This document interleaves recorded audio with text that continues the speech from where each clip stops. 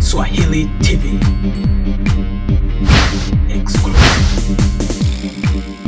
Unaangalia Swahili TV ikitangaza kutoka mjini Washington DC. Hii ni Swahili TV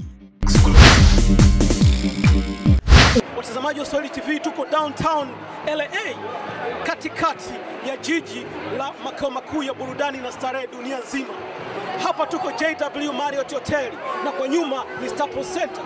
Niko na wadau wa Swahili TV kama mnavyoona, mkurugenzi wa Delina Bwana Davis Mosha akiwa vacation nchini Marekani, akianzia kule Ulaya ambapo alikuwa katika vacation kubwa na sasa yuko Marekani katikati ya jiji ya Hollywood. Bwana Davis Mosha ni mdau, mpenda michezo na mpenda maendeleo hasa kwa vijana. Leo hii amemfanyia party kubwa, sherehe, karamu ya kumpokea Mtanzania Ammy Nando ambaye alituwakilisha Tanzania katika Big Brother. Mkurugenzi wa Delina Bwana Davis Mosha, karibu sana LA. Asante sana, asante sana. Tunasikia ulikuwa katika ziara ndefu, umetoka Ulaya na sasa hivi uko Marekani. Hebu tueleze kidogo tour yako. Tour yangu ni nzuri, niko vacation, niko na kijana wangu Edgar. Tuna enjoy kwa sababu unajua baada ya kufanya kazi kwa muda mrefu lazima unapata vacation ya kupumzika kwa muda kidogo. Edgar uko wapi? Hebu Edgar, you can speak English, right? Yeah. Okay, Swahili unajua kuongea Kiswahili? Na kuna uko downtown LA, ndani ya hoteli ya JW Marriott. Hoteli namba 1 leo, naona masters kibao wamekuzunguka. Unajisikiaje babako amekupa exposure katika umri mdogo na mneo umetoka Ulaya, umetembea Marekani? Unajisikiaje? I'm feeling good. It's always a good experience to do this. Okay, naona uko na baba, endelea kula good time. Nasikia ulipokuwa Uingereza umefanya majaribio na timu ya Chelsea. Hebu tupe kwa kifupi pale, ilikuwaje Chelsea, ilikuwaje na nini, walikuwa na wapi mpaka wakakuita? Yeah. No, Chelsea, I first saw it in the website, Chelsea website, and yeah, you had to pay to come in. There were scouting people, and fortunately they saw me, I was playing well, but my dad told me that I should keep on studying because studies are important. So what's your plan? You gotta go to school or you gotta play soccer? I'll go to school first. Oh, that's good. Keep up for you, man. You gotta study hard. Thank you so much for having you on the Swahili TV. Jina langu naitwa Alex Kasui kutoka Swahili TV North America. Nawaletea hii live kutoka downtown LA, makao makuu ya jiji la burudani na starehe dunia nzima. Hapa tuko katika hoteli ya JW Marriott na kwa nyuma iko Staples Center wanapocheza kina Kobe Bryant, si mbali, ni hapo nyuma tu. Ndio kwanza tumetoka kumpokea mshiriki Mtanzania Ammy Nando, ndio amewasili sasa hivi kutoka South Africa kupitia Tanzania. Yuko hapa mbele yako kama unavyomuona kwenye kamera. Moja kwa moja tunaenda kumuuliza mawili matatu. Bwana, karibu sana LA. Asante. Naongea Kiswahili ama Kiingereza? Hii Swahili TV ni jina tu, lakini tunatumia Kiswanglish. Ukiamua kuongea Kiingereza, ukiamua kuongea Kiswahili, tuko kamiligado. Sana. Kwanza kabisa, ndio kwanza umeingia, umetoka airport, safari vipi? Hebu tueleze, how about your flight? Mwanangu, naona macho nimewaka, si chizi. Yaani kwamba nimechoka. Sema niko na mkurugenzi mamangu hapa. Ndio yeye anaenda kila kitu, mimi sijui kalale leo, sijui ndio club, nasikia ameninunulia kama boto 20 hivi 30 hivi club hivi, sitaki kulala. Kwa hiyo ongea na manager kwanza. Nauliza maswali.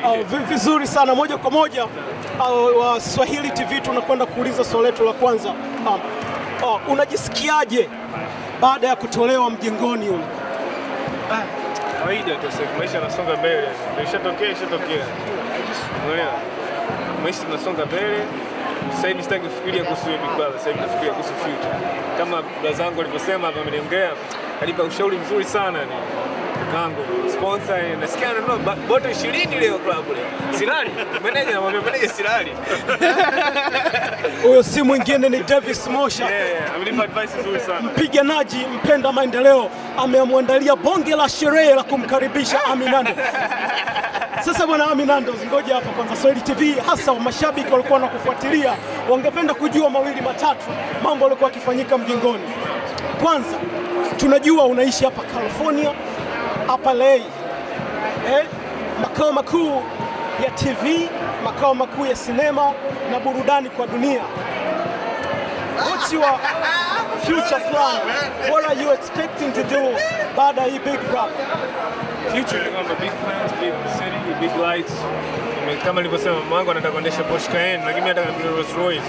Kwa hiyo nataka nifanye kazi mara mbili hivyo nafanya Big Brother. So I have to work hard. I have to work really hard. Kwa hiyo nitafanya kila kitu kwenye entertainment. So that I can put a smile on my mom's and then put a smile on my family. Kazi mwanzo mwisho. Kazi yote mtakaonipa mimi nitafanya. That's very nice. Watazamaji wa Swahili TV, mngependa kujua kwanza, tupe maisha kwa kifupi mjengoni mle kulikuwaje? Unaweza ukatuelezea kwanza kwa kifupi mjengoni vile ilikuwaje na nini, how guys you eat, how you cook, how you get along with each other? It was a normal life, kama boarding life. Kama maisha ya boarding ulivyosoma, mimi nasoma boarding maisha yote. Kwa hiyo ilikuwa kama kawaida. Sema jamaa kuzingua hata boarding ilikuwa hivyo hivyo, mnamwagia maji kwenye godoro lake anaondoka basi. Sasa mimi nimeshindwa kumwagia maji kwa sababu ilikuwa utotoni. Na ilipotokea hivyo. Lakini ni kama boarding life, kila kitu ni vile vile. Sema sasa hivi nimekuwa, nimetari kikubwa kila kitu. Bwana Army Nando, tunajua kwamba umetolewa mjengoni na imekuwa kama surprise kwako. Hebu unaweza ukatueleza bifu lako ilikuwaje na huyu bwana Elikem? Sikuwa na bifu, ila jamaa yani nilimwekea yani kwa na madukuduku mengi sana nikamwekea ndani ya siku moja. Unajua ile ukiweka madukuduku afu kija kusema nasema yote. Lakini sina bifu wala nini. Mimi mwache akishinda Mungu amemjalia, mimi sina tatizo, niendelee na maisha yake, mimi niendelee na maisha yangu. Tulisikia kwamba ulitaka umpige. Nimpige? Yeah. Ndio nimbonde. Hiyo ni kweli au? Kweli. Nataka nimbonde vibaya mno, basi. Sasa ilikuwaje mpaka umbonde mshiriki mwenzako? Unajua watu wana nini? Wanaona kwa yani unajua kama umezoea kulia sehemu ya watu ambao combine together, afu mmoja anajitoa katika ile kundi ile, lazima uwe mmoja ndio unamshambulia sana. Sasa mimi nimejaribu kuongea naye nini, anashindwa hata kujielezea mwenyewe. Sasa mimi nimshambulie, nimwambia ukweli, siyamdanganya, siyamwambia yote, siyamzushia mambo, nimwambia ukweli kwanza mwanzo mwisho, nimwambia ukweli. So how do you feel baada walivyokuita kwenye kile chumba, ukajisikiaje kwamba kuambia now you are going home? Lazima ujisikie vibaya kwa sababu umetolewa, unajisikia vibaya. Lakini baada ya kuongea na mamangu kanielewesha vizuri, nimeelewa, nimejisikia vizuri mpaka sasa hivi ninavyosikia napendelewa na smile maisha mazuri. Mama sana. Mbali na uhusiano mama na mwana, kuna uhusiano wote wa kikazi ama kibiashara? Muuliza mama tena hayo. Mama, tunajua huyu ni mwanao. Je, kuna uhusiano wote mbali ya mama na mwana wa kikazi ama kibiashara? Kabisa, yani kama unavyojua, not only Mama Nando /manager. So anybody mtu yote anataka kitu chochote, kwanza nashukuru. I want to say thank you for everybody who's supporting. I'm sincere, thank you. Yani amepata support ambayo basi sikutegemea. I was very sad alipotolewa, lakini you know what? Everything happened for a reason. Kwa hiyo haikuwa bahati yake, ilikuwa bahati yake, ni Mungu anapenda, lakini ametoka. I'm glad he's safe home and I'll do everything my best to help him out, and we have a lot of things in front of him and anajua tuko tayari. I'm ready. Okay, sasa kama mama, najua mtoto wako, unajua umesikia uchungu ama mtoto anauma alivyotolewa. We wanna hear from you. Honestly, alivyotolewa, I was shocked. And the first thing I was thinking about him. I tried so hard that day to get through him, kumpigia simu kuongea naye, sikupata mawasiliano haraka. I was able to talk to him like after 5 hours, and the first thing I asked him, if you remember, I told him it's okay. The first thing I talked to him, I said, Ali, it's okay. It doesn't matter, I don't care what they say, whatever, but you have fans, your people love you, I love you so much. Whatever it is, it's fine. What do you want? Right now, just cool down, relax. The first thing he told me, Mom, I want to come back. And thank God, within 24 hours I talked to him, I secured his ticket, and he only spent less than 48 hours in Tanzania. I'm happy to have him back. Okay. So we have a lot of things ahead for him. Anajua. Bright future. Monday, we're starting Monday. Bright future. Okay, unaweza He only gonna rest for this weekend only. Unaweza kueleza vipi watazamaji wa Swahili TV kwa nini umeamua kumkimbiza mwanao Tanzania, hukumwacha kae, umemkimbiza na sasa hivi tumempokea hapa Marekani? Kwa nini umeamua kufanya hivi? I really think I need him, and he needs me more than any other day. What happened to him is tragic, but I hope he's gonna learn from it. And please, Team Nando, this is your boy. Keep supporting Team Nando. Nando Nation. Yes. So I need him. I want to see him. I don't want to hear like, oh, this has happened, this happened. And again, Africa to US, ni mbali sana. It's almost a day and a half to get there. Like, unajua safari kwenda nyumbani. Kwa hiyo I was like, you know, akija hapa nikiwa niko naye, at least I feel safe. And I believe right now even himself will feel better to be here with me. So anything, we'll back each other. Na sio kwamba nimekimbia. Ni kwamba nilihitaji vacation na kuongea na familia yangu kwanza. Nilipokuja nimeongea na mama yangu, settle down, nikamilisha mambo afu narudi Tanzania. Watazamaji wa Swahili TV, mmemsikia mama akiongea na umeona upendo wake kwa mwanae. Mama, hili swala ni swala la kimaadili.